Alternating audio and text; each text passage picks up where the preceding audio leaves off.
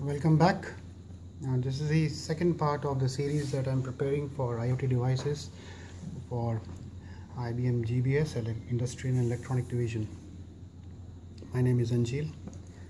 In this particular video, I'm going to show you how the recordings that we have on a physical machine on the ground have been captured onto an Android device. We're going to use the same set of sensors that we had earlier, but this time instead of reading the readings on the dashboard of a machine, we are going to see it on an Android device. Of course, the same thing can be replicated for even a iOS device.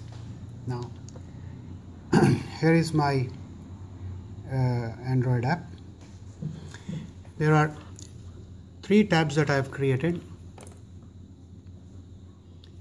One is the sensors, then I have the actuators control, then graphics. So as I mentioned earlier, that the sensors that we have on this rig is the temperature humidity sensor. We have the hygrometer, which gives the moisture level. We also have the soil temperature. So these four readings, you can ignore this right now because I have somehow lost my 47K resistor from this, so this value is coming as wrong, but anyway, that's not a problem. So this shows right now that the atmospheric temperature at this place where I am is 31 degrees. The humidity of the air is 71% and the soil humidity is 100%. Now this is because I have attached this wire.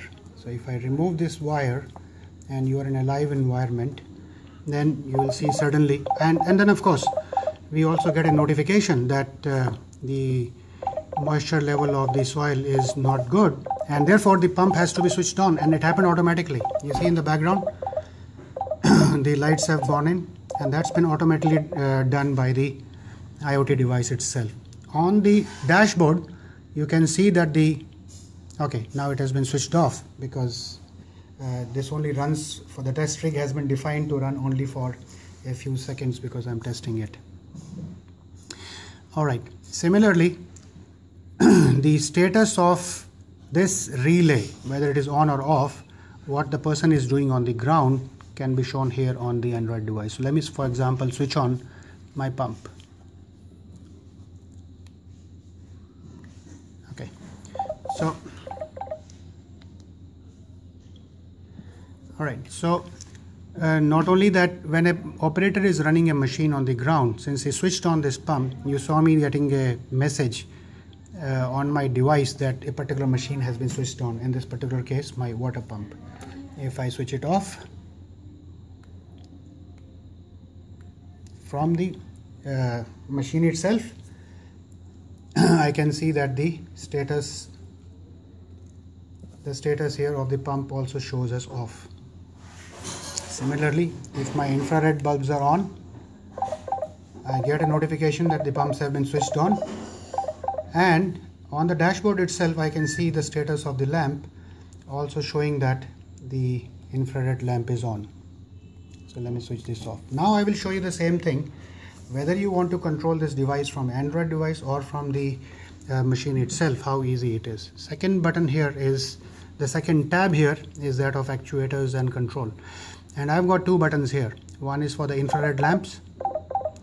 Okay, let me put this wire back because otherwise it's going to try to running the pumps.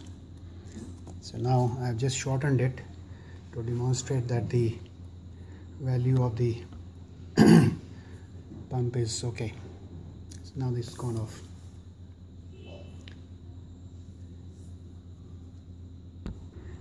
Alright, so now what I'm going to show is how I'm going to control the machines through the Android app. So I've got two buttons here, one is for the infrared lamp and one is for the pump. Now my hygrometer is shorted out, so there is no reason for the pump to run because it is already running at humidity level of 98%. So that means there is no need of any water. But if I want to run this manually, I can press the pump on button here, and you see there the pump has been switched on the physical machine. Similarly, I can switch the pump off as well.